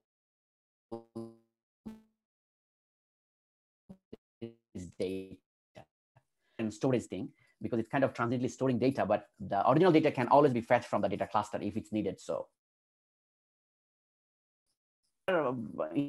inherent detail of it, but the key idea is that objects retrieved from the broker, from the H point, is always in higher utility than retrieving the same object from the data cluster. That's kind of very obvious, right? So I have this H server sitting that's close to the user. So if I can fetch a content from the H, that means that I have a low latency service. But if I get to the data cluster to retrieve it, data cluster is in the cloud, so it will take extra time. In terms of latency, we can say that's the advantage we get. And entire utility kind of boils down to this fact, and using some other meta information also there. So then the overall goal is that, okay, we need to choose out of these collection of items that which objects you store and which object you doesn't. So at the end of the day, we need to derive some sort of a dropping policy. So we kind of try to formalize a problem. It's a kind of an optimization problem. And then the entire technique kind of boils down into this. That means you have a value of cache that derives a higher value of caching that will be stored. So that's the thing. Or on the converse way. So if an item has least value of caching can offer, so whoever object has least value will be dropped. So that's kind of the strategy, and depending on what are the different information we can use to derive this utility, different types of dropping policy can be derived. So I'm showing you three policy here. The other technique is TTL driven. So it's that if there is no utility assigned to objects or nothing, whenever object comes, object is given an explicit time on it. So you can stay on this cache for, let's say, 30 seconds or 50 seconds or something, and then of course there is a certain way to derive the main question is exactly how you determine what should be the time for a certain object. I mean, it's a trade-off between, if you keep an object longer duration, then your storage will go high, right? But your clients will suffer because you are not storing them enough time. But if you store them in less amount of time, then of course your storage requirement becomes low. But of course that will disadvantage the user. So it's a trade-off, right? I can keep them longer duration, but that's an issue. But I can keep them shorter duration, that is advantage, but also disadvantage. So we need to give a trade-off between them, and then that's the way we kind of do, and then try to find what is the optimal choice for that thing. So and then we implemented this TTL caching, and then some utility-driven caching that we call a LSC, least subscriber count, or something like that. And we did some simulated experiment. It seems like the TTL kind of works good in this kind of setup. So that means instead of looking for all these dropping policies, you just assign explicit timer on the content, and then just expire them when the timer is out. So it's kind of easy to implement in real test bed, and performance is also better. And TTL caching is not good reportedly for other scenario. For example, in web caching, TTL doesn't go that much in compared to other popular techniques, LRU and other thing. But for this particular scenario, we got a good result for TTL. So I mean, that's an interesting observation we made. Okay, so these are the three things that we just talked about. That is the data, when data is going towards the cloud. So that there can be data, some sort of a cloud phasing edge you can think about. And then whenever information or content or things going towards the user, then we can think about edge sitting there, kind of taking care of the content that's moving towards the user. So in terms of organization of content, then we can think that, okay, I have my end devices where my users and things are. These are the outer circle of the thing. So we can kind of organize these three entities: end devices, users, edge, and cloud.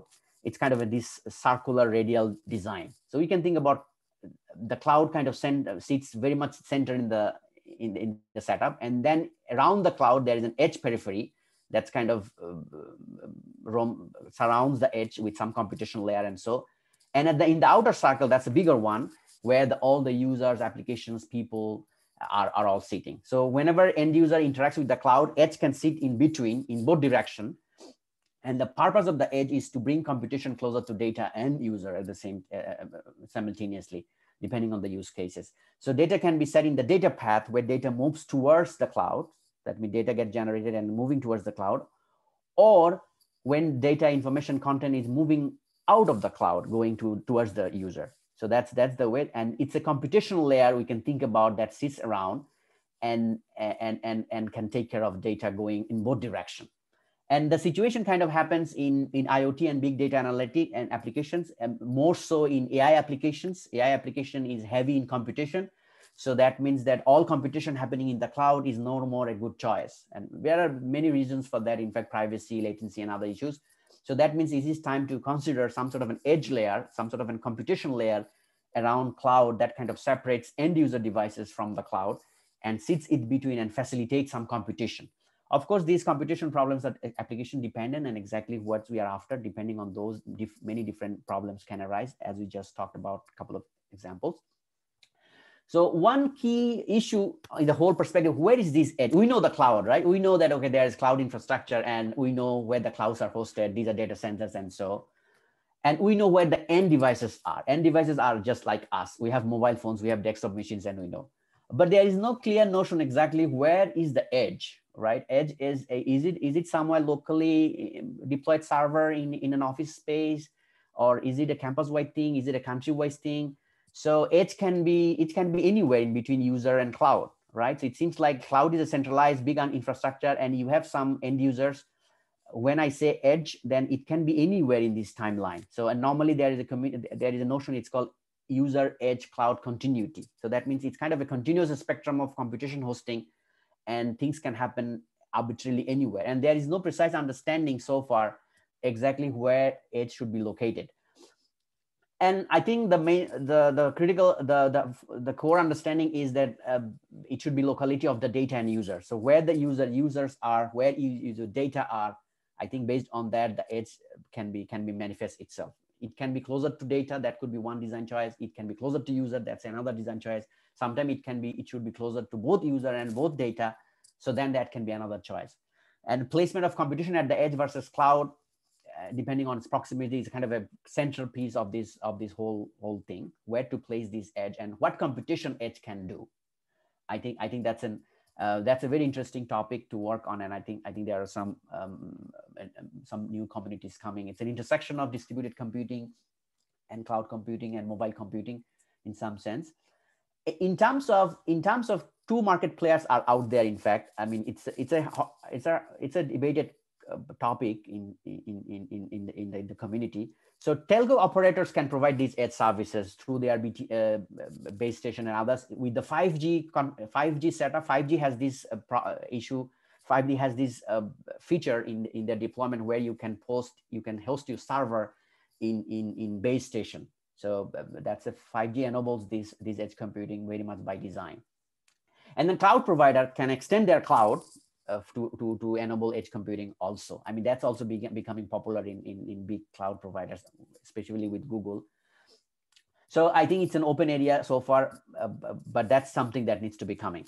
Another interesting aspect of this whole thing is that multi-tenant edge, just like cloud infrastructure that can host multiple servers, multiple services running simultaneously with isolations and everything, edge can also manifest, can run multiple applications, multiple things at the same time. It shouldn't be one particular case, but edge is far less computationally capable than cloud. So this multi-tenant feature, of course, will be coming with a very limited sense, not in the same scale, elastic resource sense that the cloud provides. Another interesting thing happens in the direction of hosting intelligent applications. AI applications are heavy in computation. So having all computation done in the cloud is not economically resourceful because you need to send all data to the cloud. That's not viable option. So you need to do some way so that you can compute locally. That computation can happen on the user space, very much on the device, mobile phones, and there are proposals out there where things can happen, processing can happen on the mobile phone itself or in the desktop machines or the end device themselves, on the sensors themselves also, on the camera, on the microphone or something like that. And of course, you can have an edge infrastructure that is a computing layer that kind of sitting between end devices and cloud can host some computation in between. And and we need to standardize exactly what those computation can be. If it's an AI driven application, let's see, the dominant computation, that can be some sort of a model inferences.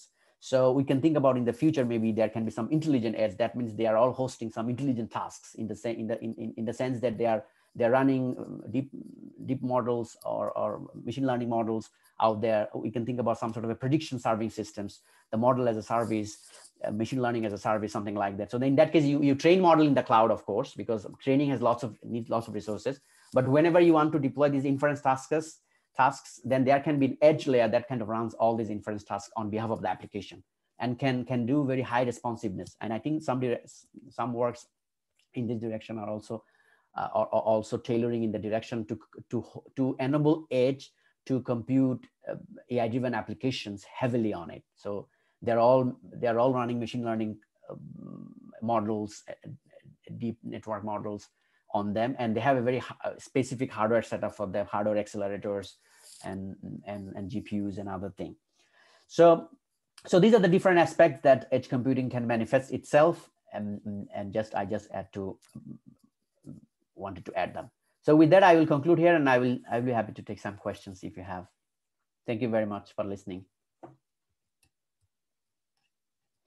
So let's see if I see.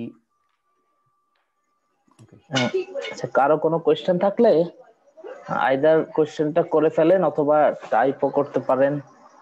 হ্যাঁ, Saifur sir hand raise করছেন। হ্যাঁ, সাইফুর। ওকে, hello Sarwar ভাই, আসসালামু আলাইকুম, কেমন আছেন? ওয়ালাইকুম আসসালাম, ভালো আছি, কি অবস্থা? এই তো আলহামদুলিল্লাহ। সারওয়ার ভাই, আমার কোশ্চেনটা হচ্ছে, যখন আমরা এজের কথা বলছি, মানে সাইট 35 এ মনে আপনি একটা এক্সাম্পল ছবি দিচ্ছেন, হয়তো আমার কোশ্চেনটা অন্য সাইডের ক্ষেত্রে প্রযোজ্য, বাট স্পেসিফিক্যালি এইখান থেকে কোশ্চেনটা আসছে আমার মাথায়। সেটা হচ্ছে যে যখন ক্লাউড থেকে কন্টেন্ট ডেলিভারি হচ্ছে ইউজারের কাছে এবং এজ সার্ভারে সেইখানে পসিবলি ক্যাশিং হচ্ছে, বা এজ সার্ভার আসলে ক্লাউড থেকে ফেচ করে নিয়ে আসতেছে যাতে সে কিছু অংশ ইউজারকে সার্ভ করতে পারে, বেটার কন্টেন্ট ডেলিভারি করতে পারে through push notification.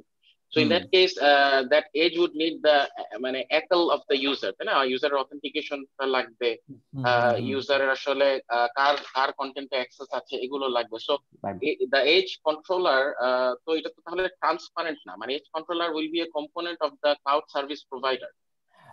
Yeah, I mean, I think আমার মনে হয় যে এটা কারেক্ট। এটা আসলে কিরকম হবে, এটা কি ক্লাউডেরই একটা ইনস্ট্যান্স ইউজারের কাছাকাছি থাকবে, নাকি ইউজার এন্ডের একটা কোনো আইটেম ক্লাউডের সাথে কমিউনিকেট করবে? This is an issue, and of course in this model, এই ড্রয়িং এ যেভাবে দেখানো হচ্ছে তাতে মনে হচ্ছে যে এই সার্ভিসটা আসলে ক্লাউড ইনফ্রাস্ট্রাকচারের একটা পার্ট, এবং সার্ভিসটা ওখানে হোস্ট করতে হবে সেভাবে with the attachment of the media server দেয়ার।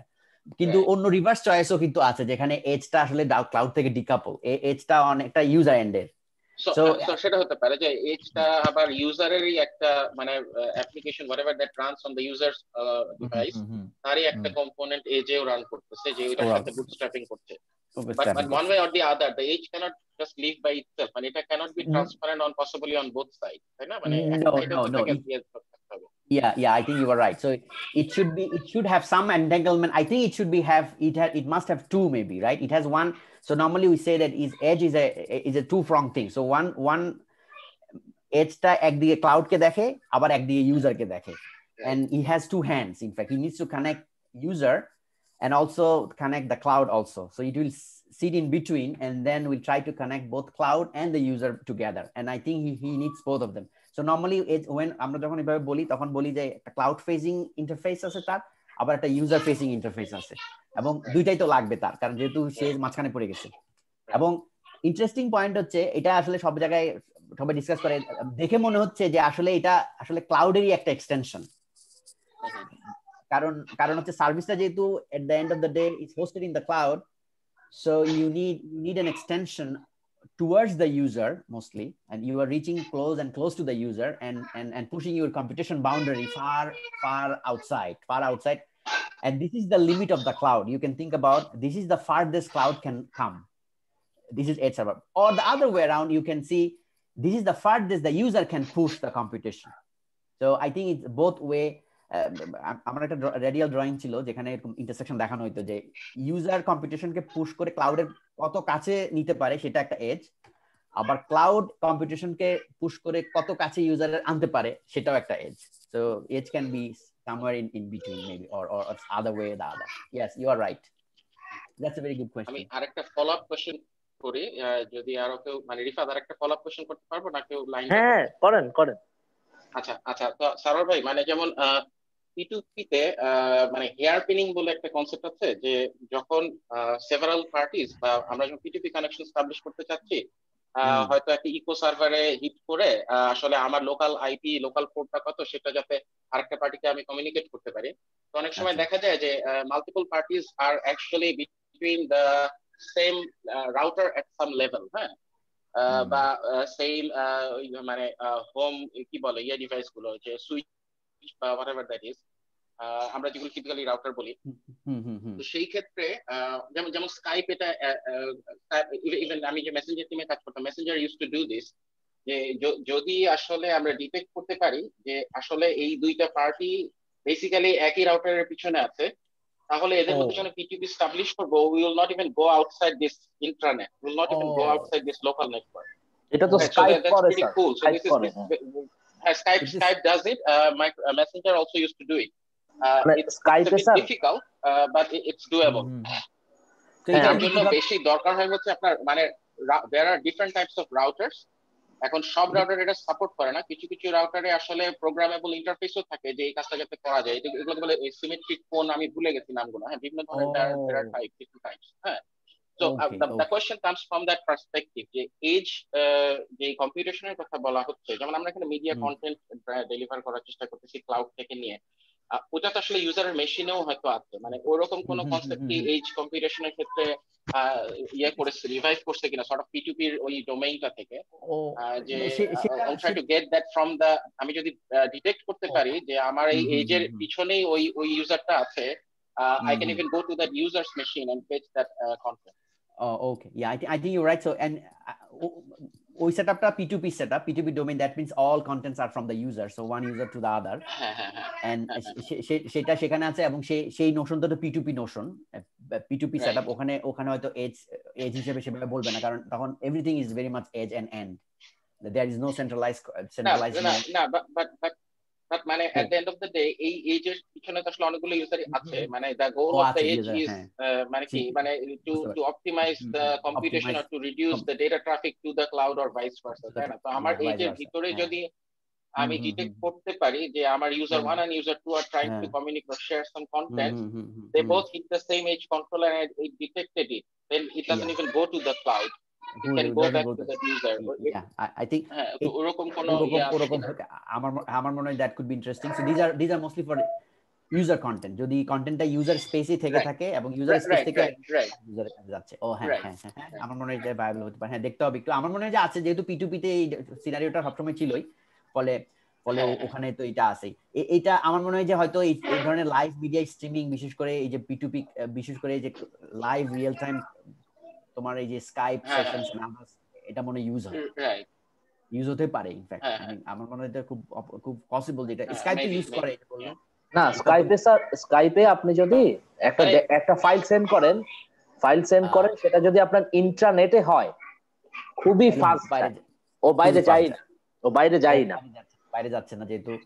তো বাইরে যদি না যায়, এটা মানে কোঅর্ডিনেট করবে কি, মানে লোকাল নেটওয়ার্কের মধ্যেই হয়ে যাচ্ছে বিষয়টা। আমার কন্টেন্টটা বাইরে যাচ্ছে হয়তো হবে, মানে বুটস্ট্র্যাপিংটা হবে। হ্যাঁ, এখন কিভাবে, এখন এটা হয় কিনা আমি বলতে পারি না, but initially during its Inception Skype used to B মানে টোটালি P2P বেসড, না মানে এখানে কিছু সুপার নোড বা এরকম কিছু জিনিসপত্র, মানে দেয়ার was no service side. But যখন আসলে মোবাইল কম্পিউটিং গুলো বেশি আসা শুরু করলো, তখন আসলে কম্পিউটেশন হেভি, তো আসলে মোবাইলে রান করা খুব difficult. So at that point they moved to server based solution. যখন স্কাইপকে মাইক্রোসফট অ্যাকুয়ার করেছে, তখন থেকেই তাদের এই ট্রানজিশনটা ছিল, এবং one of the reasons for অ্যাকুয়ারিং এ তাদের এগ্রি করারও ছিল যে তারা আসলে তাদের এই P2P থেকে যখন মোবাইল গুলোতে বেশি মার্কেট ধরতে হবে, তখন P2P থেকে আসলে একটু সার্ভিস সাইড বা ক্লাউড সাইডে চলে আসতেই হবে। ওকে।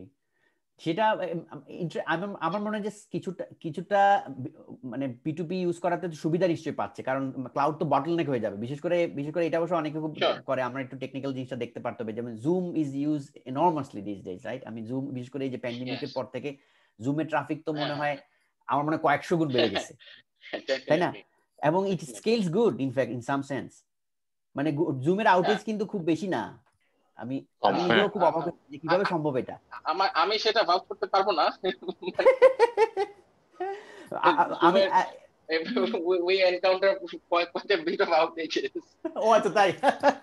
but definitely মানে যেটা যেরকম নাম শোনা যেত না সেখান থেকে হঠাৎ করে সবাই ইউজ করছে, সেই হিসাবে তো অবশ্যই অনেক ভালো, যে স্কেল ভেরি মাচ, মানে very well. Two be frank আমি তো জুম জানতামই না ইনফ্যাক্ট। এই যে আমি খুবই অনেকের কাছে শুনতাম যে সেমিনার ইউজ করে, but I never used it. No, I didn't ever use. I mean, এখন এরকম একটা সময়ে they came in and then they can sustain the load. I think they have something inside, maybe that can be, maybe আমরা দেখতে পারি বা interesting আর কি। আমরা স্যার তাহলে কোশ্চেনের দিকে যাই। আর থ্যাংক ইউ। হ্যাঁ, থ্যাংক ইউ। হ্যাঁ, সৌরভ স্যার হাত তুলে আছেন। আমরা আদনান আরিফিন, সৌরভ স্যার আপনি করেন, তারপর আদনানকে বলি। এই তো সৌরভ ভাই কেমন আছেন? মানে নাস্তার জন্য মানে ডাকতেছে ভাবি নাকি? ও তাই। কয়টা বাজে এখন? আমাদের বাজে হচ্ছে আপনার 10:30। 10:30, হ্যাঁ 10:40। না রিলেটেড একটা প্রশ্ন করি। হ্যাঁ, আমি ভালো আছি আলহামদুলিল্লাহ। তোমাদের দেখে অনেকদিন পরে ভালো লাগলো। নিশ্চয়ই এতক্ষণে হাতি হেরে গেছে বোধহয় নাকি? হাতির খবর যাই না, মনে হচ্ছে আমরা তো ওয়েট করতেছি, দেখা যাক। আচ্ছা, ওই যে সাইফুল যেটা বললো যে এজ সার্ভার, এই যে আমার মনে হয় টেলকো বোধহয়, এই ক্লাউড যদি ধরো অ্যামাজন হয়, টেলকো তো আমার মনে হয় এজে আসলে কন্ট্রিবিউট করতে পারে, মানে দেশের যে কোনো দেশের টেলকো, রাইট? তুমি যেটা লাস্টে বললে যে টেলকো তো আসলে ওই যে এজে আসলে আসতে পারে, রাইট? আমি এটাই বলছিলাম যে কিন্তু টেলকো তো কম্পিউটিং সার্ভিস দেয় না আসলে মোস্টলি, তাই না? ওই যে মানে ওইটা দেওয়া শুরু করে দেওয়া শুরু করে আসলে ওরা মনে হয় মানে মাঝখানে ব্যবসাটা নিতে পারে, আমি জানি না, ব্যবসা নিতে পারে এবং নেওয়ার একটা পড়ছিলাম। হ্যাঁ, আমি পড়ছিলাম যে কয়েক জায়গায় ওরা নাকি এরকম চিন্তা ভাবনা করতেছে, মানে বাংলাদেশে এখনো করে নাই, কিন্তু আমার মনে হয় অনেক জায়গায় এটাই জানতে চাচ্ছিলাম। আমি যতটুকু বিশেষ করে 5G তে এটা আছে as part of the standard. Competition চলে আসবে, রাইট? কমিউনিকেশনের পাশাপাশি কম্পিটিশন দিবে, রাইট? কম্পিটিশন দিবে এবং এই দুইটা প্লেয়ার আছে। ভ্যানেটো আমি শুনছি, ভ্যানেটো বোধহয় এইটা করতে চাচ্ছে, ভ্যানেট 5G মানে মিক্সচার একটা সিচুয়েশন মনে করতে যাচ্ছে, করতে যাচ্ছে। আপনার এই কম্পিটিশনটা আসলে ওই এক জায়গায় রাখা যাবে না। মূল কনসেপ্ট হচ্ছে এইটা যে কম্পিটিশনটা ক্লাউডের ভিতরে সবকিছু এটা করা যাবে না আসলে, যেহেতু কম্পিটিশনটা অনেক বেশি রিকোয়ার্ড এবং কম্পিটিশন লাগবে with the data and AI. কম্পিটিশনটা এআইটাও important আমার কাছে মনে হয়। এআইটা বা ওই যে তুমি যেগুলো বললো সবগুলো আসলে ইম্পর্টেন্ট, আদারওয়াইজ এত দূরে আসলে ডাটা পাঠানো আসলে সম্ভবই না। ডাটা পরিমাণ তো বেড়ে যাচ্ছে, আবার ডেটা আবার এখানে আরো নিউজ সাইফুর যেভাবে বললো, সেটা যদি হয় ডেটা, যেমন অনেকে বলে যে এজের জন্য সলিউশন হচ্ছে প্রাইভেসি একটা ইস্যু, যে আমি ডেটাটা আসলে ক্লাউডে পাঠাতে চাচ্ছি না, আমি এজে পাঠাতে চাচ্ছি, কিন্তু সেটা আসলে সলভ হয় না। কিন্তু এজ যদি ক্লাউডেরই একটা পার্ট হয় তাহলে তো আসলে প্রবলেমটা রয়েই গেল। এজ যদি ইউজার এন্ডের কোনো ডিভাইস হয় তাহলে কাজ করতেছি, তো আমার কাছে মনে হলো যে বেশিরভাগই আসলে মানে সেম প্রোভাইডার না, মানে ক্লাউড ইজ মানে জায়ান্ট যারা আর কি অ্যামাজন বা বড়রা, আর হচ্ছে এজ সাধারণত দেশি প্রোডাক্ট আর কি, দেশি প্রোডাক্ট মানে গ্রামীণ ফোন বা রবি হয়তো এটা কাজটা নিতে পারে, আমি জানি না ওরা কাজ শুরু করছে কিনা, রাইট? এইটা আপনার ইয়েতে আপনি নরমালি অন্য ডিপ্লোমা বিশেষ করে 3G তে 4G তে ওরা তো কমিউনিকেশন সার্ভিস, ফলে they don't care about computer, they don't ever contain any data তো রাখে না তারা, ডেটা তো রাখার মোবাইল কম্পিউটিং চলে আসছে, এখন চলে আসছে মোবাইল কম্পিউটিং কিন্তু আসতেছে, আমি কিন্তু হ্যাঁ বেশ ভালোই আসতেছে, এইজন্য বললাম মনে হয় আসতেছে, ফলে আসতেছে এবং এটা আমার মনে হয় যে আসবে। তার মানে কম্পিটিশনটা আসলে কন্টিনিউয়াসলি সব জায়গায় থাকবে আর কি। আপনার বিটিএস এর মধ্যেও থাকতে পারে, আবার অন্য স্টেশনেও থাকতে পারে, বা মাঝখান দিয়ে ফানেল করে বাইট করে অন্য জায়গায় বের করে নিয়ে আসতে পারে। ওই যে আমি যেটা বলার জন্য ফোন আরেকটু বললাম যে আমি আসলে ওই কয়েকটা গ্রুপের সাথে কাজ করতেছি, তো এমএসসি নিয়ে কাজ করতেছি, হয়তো লাগতে পারে তোমার সঙ্গে একটু আবার মানে আমার স্টুডেন্টরাই আসলে কাজ করতেছে V2X এবং V2X আর এমএসসি নিয়ে আমরা কাজ করতেছি। আচ্ছা লাগলে আমরা হয়তো কোলাবোরেশন করতে পারি বা যোগাযোগ করব না। হ্যাঁ অবশ্যই। আমার কাজগুলোতে আমি ঠিক ডেজিগনেট করি না এক্স্যাক্টলি দ্য এজ ইজ, আমি ধরে নেই যে সাম এন্ট্রি আজ আউট দেয়ার, কিন্তু এজটা আসলে কোথায় থাকবে এটা আসলে একটা ইস্যু, এবং এইটা আমরা ফেসও করি যখনই এই ধরনের ডিসকাশন হয়, তখনই বলে যে এজটা আসলে কোথায়। ক্লাউড তো বুঝতে পারছি যে ক্লাউড আছে, ঠিক আছে, একটা হোস্ট, হ্যাঁ আবার তো ফগও আছে, ফগ তো মনে হয় আরো নিচে, রাইট? এই ফক্স আরো নিচে, ওটা আরো নিচে, ফগ আরো নিচে। ফগ তো একেবারে ইউজারে, মনে করো আমরা যদি বুয়েটে বসাই তাহলে ফগ হয়তো আমাদের এই সার্ভার রুমে আছে আর কি, সার্ভার রুমের মধ্যে আছে এই আর কি। তো এন্ড ডিভাইস এবং ক্লাউড এটা ইজি টু আন্ডারস্ট্যান্ড, কিন্তু এরপরের অংশটা আসলে ব্লার, এবং এজটা আসলে কিভাবে, এজের পটেনশিয়াল আছে, অ্যাডভান্টেজ আছে, কিন্তু ইনফ্রাস্ট্রাকচার সার্ভিসটা আমার কাছে ক্লিয়ার না, আমার কাছেও ক্লিয়ার না। ইনফ্যাক্ট আমার কাছে মনে হয় কেন জানি যে ক্লাউড যেভাবে ক্লাউড প্রোভাইডার যেরকম আছে, একটা সময় হয়তো এজ প্রোভাইডার বলে একটা থার্ড লেয়ার সার্ভিস তৈরি হবে কিনা, যাদের কাজই হবে মানে এন কে এজের সাথে কানেক্ট করা, আবার এজ কে ক্লাউডের সাথে কানেক্ট করা। সো তারা হচ্ছে এই ধরনের একটা সার্ভিস ইন্ডাস্ট্রি। তো এটা টেলকোর বাইরে, আবার ক্লাউড প্রোভাইডারের বাইরে, এবং এটার নাম কি হবে জানি না, কিন্তু something that kind of seats it between cloud and end devices. It can have some other names, but this is a new service industry. থাকা যেতে পারে। তবে আমার কাছে কেন জানি মনে হয় টেলকো উইল উইন, টেলকোতে হয়তো ওদের জন্য সুবিধা, তাই না? না মানে আমার যেটা মনে হয় টেলকো তো আসলে আর কিছু তেমন কিছু করার নাই, ভ্যালু এডেড সার্ভিস বহু কিছু অ্যাড করছে, এখন এইটাতে আমার মনে হয় ঢুকবে ওরা। হ্যাঁ ওরা কম্পিটিশন হোস্ট করবে। হ্যাঁ সেটা হতে পারে। আচ্ছা দেখি এখানে। Thank you. হ্যাঁ টেলকো নিয়ে স্যার একটু টেলকো নিয়ে কন্টিনিউ করি। যে আমাদের ইফতি আছে এখানে, ইফতি আমাকে কোশ্চেনটা আপনাকে করতে বললো, কোশ্চেন করার সাহস পাইছে না। ও যেটা বললো, ও বললো যেটা যে এই আমাদের এখানে যে বাংলাদেশে ধরেন আইওটি গুলা তো মেইনলি আসলে মানে ডমিনেটেড বাই দা টেলকোস, ওই তাদের সিম গুলাই তো ইউজ করে ওখানে, তো আসলে মানে ওই জিএসএম ডেটাই তো আপনার মেইনলি মনে হয় এই কমিউনিকেশনের মেইন ওয়ে তো ওইটাই। রবির তো ভালোই সার্ভিস আছে। হ্যাঁ, তাহলে এই সার্ভার গুলা কি আসলে এইটাকে রিপ্লেস করতে পারে কিনা, মানে কোনোভাবে আপনি আর কোন ধরনের এরকম সিম ছাড়াই কোনো একটা প্রোটোকলের মাধ্যমে টেলকোর ব্যবসাটা বন্ধ করে দেওয়া যায়?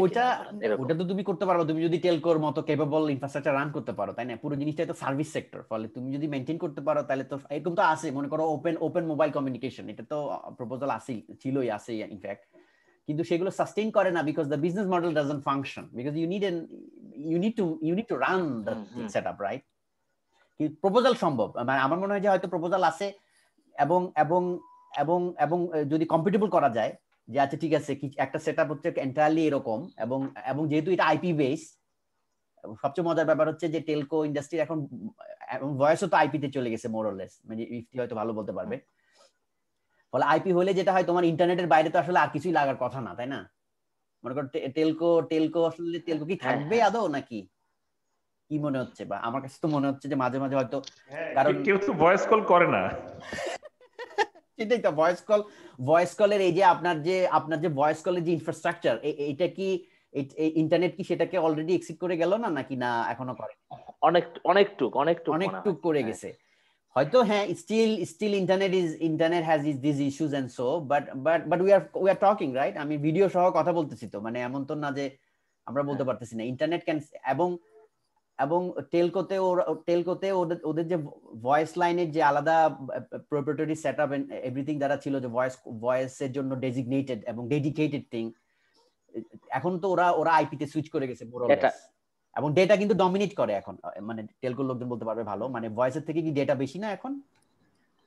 স্যার আমি ইফতি স্যার, আমি রিফাত আচ্ছা বলো। টেলকো আসলে এখন একটা গ্লোরিফাইড আইএসপি হয়ে গেছে আর কি, গ্লোরিফাইড আইএসপি হয়ে গেছে, এটা ঠিক। মানে ওই আরেকটা জিনিস সৌরভ স্যার যেটা বলতেছিলেন, ওইটা অলরেডি কিছু টেলকো প্রোভাইড করতেছে স্যার। যেমন ধরেন আপনি যদি একটা ওয়েবসাইট জিপি দিয়ে যদি ব্রাউজ করেন তাহলে হয়তো আপনার কম ডাটা লাগবে, অন্য অপারেটর দিয়ে ব্রাউজ করলে বেশি ডাটা লাগবে। তো এইটা একটা সার্ভিস যে আপনি 1 জিবি প্যাকেজ কিনে নিয়ে আপনি কত বেশি ব্রাউজ করতে পারতেছেন। ওরা একটা ওদের এন্ডে জিপিং এর কাজ করে আর কি, এরকম নোড আছে। এখন এরকম একটা সার্ভিস আমার জানা আছে, আমি অন্য এর বেশি জানি না, তবে এরকম একটা সার্ভিস দিচ্ছে। আচ্ছা, আমার মনে হয় যে তারাও কন্টেন্ট, এটা আসলে বিজনেসের ব্যাপার, কারণ টেলকো যদি দাবি করে যে আমরা কম্পিটিশন হোস্ট করব, আমরা ক্লাউডের মতো বিহেভ করব, আমরাও ইউজারদেরকে ওয়েবসাইট হোস্ট করতে দিব, সেটা বিজনেস ইন্টারেস্ট ওভারল্যাপ করে, এবং সেটা অ্যালাউ করবে না হয়তো। Licensing doesn't allow it, because it's a operation, মানে অপারেশন হচ্ছে তোমার communication, you just connect people, you don't care about the content, you should not be seeing contained in fact. ওইরকম একটা জিনিস স্যার, ওই যে বাংলাদেশে এখন যেগুলো ওই যে বঙ্গ, তারপরে এগুলো যেগুলো স্যার মিডিয়া সার্ভিস আছে, ওদের একটা বিশাল অংশ স্যার এখন টেলকোর সাথে ডিরেক্টলি কানেক্টেড, এবং ওরা কিন্তু বাইরে হোস্ট করতে চায় না, কারণ বাইরে হোস্ট করতে গেলে আমার সাবমেরিন কেবলের ক্যাপাসিটি নষ্ট হয়, কারণ আমার কিন্তু আলটিমেটলি কিনতে হয় সাবমেরিন কেবলের মানে গিগাবাইট ব্যান্ডউইথ।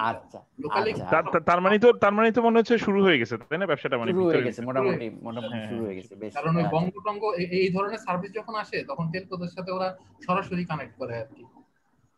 আমি এটাই শুনছি যে ক্লাউড, আমি শুনছি যে বিজনেস মডেল, আমি কয়েকটা পেপার পড়ছিলাম যে বিজনেস মডেলটা মানে শেয়ার করবে ক্লাউড আর এজ, মানে বিজনেসটা 50-50 বা 60-40 কিছু একটা এখানে শেয়ার করবে। হ্যাঁ, বিজনেসের পার্সপেক্টিভ থেকে চিন্তা করলে আর কি, মানে সার্ভিসটা আসলে দিবে কে বা সার্ভিসটা দিবে কে, সেটার ওঠার আসলে মূল প্রবলেমটা হয়ে গেছে এই জায়গা, মানে সার্ভিসটা কাউকে প্রডিউস করতে হবে। হ্যাঁ, যেমন মনে করো ভ্যানেটে যদি বলি, ভ্যানেটে ধরো হাই স্পিড কমিউনিকেশন না, ভ্যানেট তো অনেক জোরে মুভ করছে, এখন যদি ক্লাউড থেকে সার্ভিসটা প্রোভাইড করে আসতে হয় ভ্যানেটে, কিন্তু আসলে এটা মানে সাস্টেইন করবে না, এটা হবে না। তো মানে তোমার তো আসলে মানে টেলকো থেকেই আনতে হবে, মানে তুমি আপনার বিটিএস এর সাথে আপনার টাওয়ারের মধ্যেই থাকতে হবে কম্পিটিশন ইউজ করা, নাহলে তো মানে এক হপের মধ্যে সার্ভিসটা পাইতে পারতে হবে, নাহলে তো হাই স্পিডে।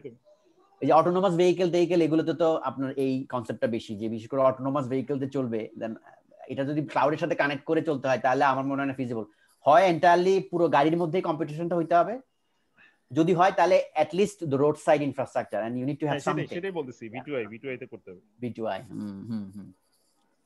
ঠিক আছে স্যার। আরেকটা এই যে আদনান আরিফিন, তুমি কোশ্চেন থাকলে করো। Yes sir, thank you for the presentation. I have two queries here actually.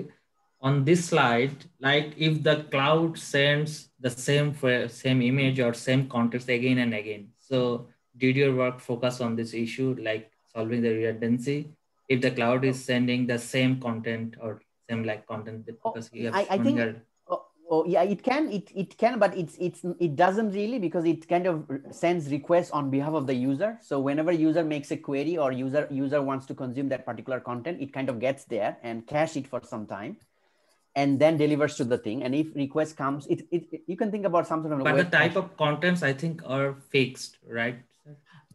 Yes, in this type is fixed, and it's kind of precisely named. You can think about, okay, these are media content and they are named by that. So you have a URL for the content, and then you know, okay, this is the content need to be delivered to the user.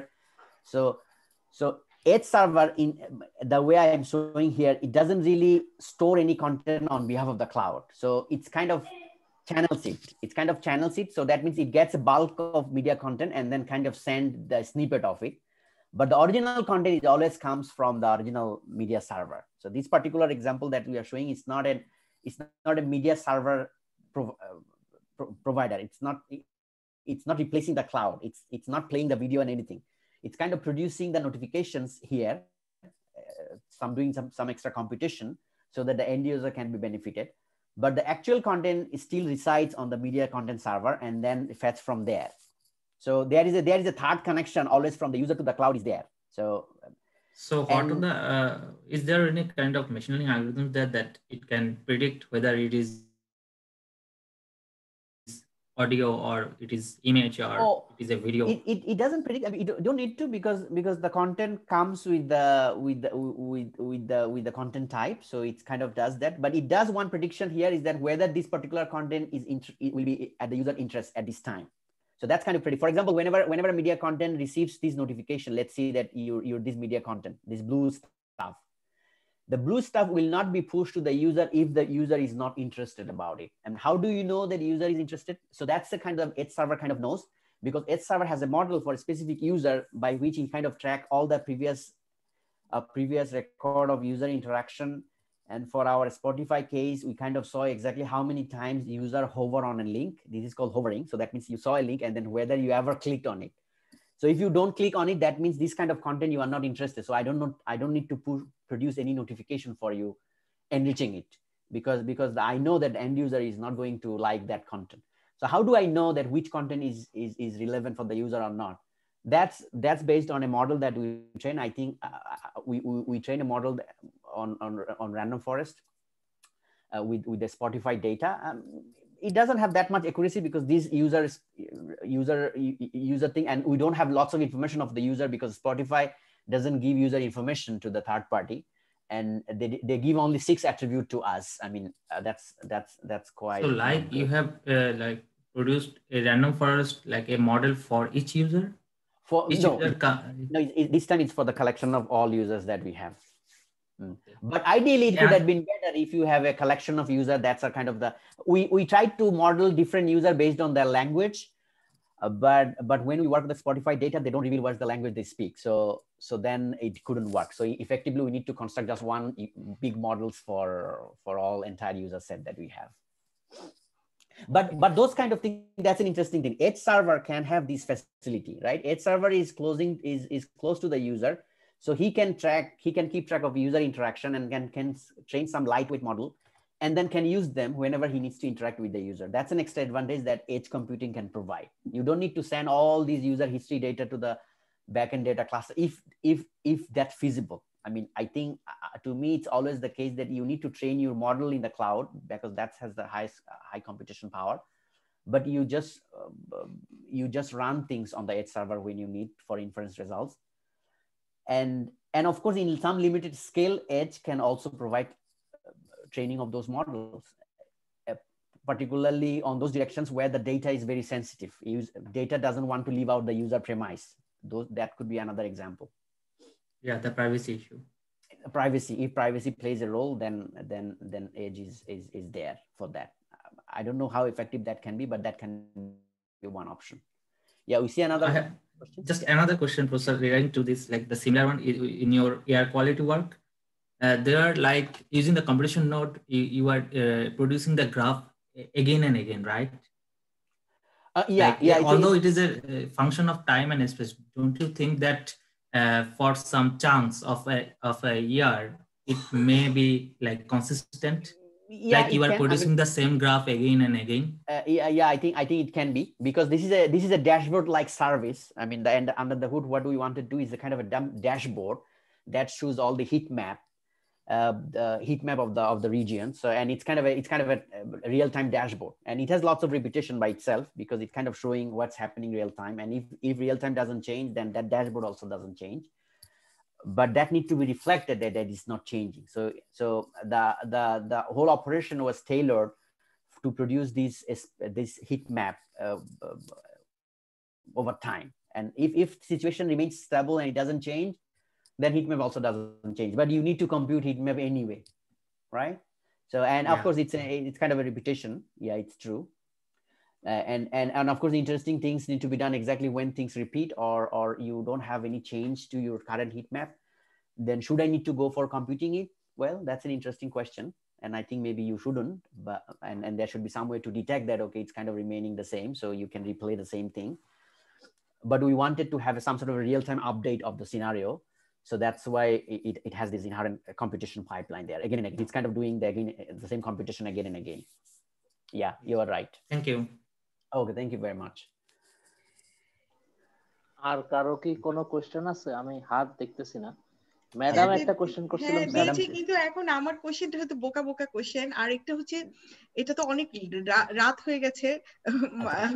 হ্যাঁ সেটাই হ্যাঁ 11টা বেজে গেছে। তোমার ওখানে তো দিন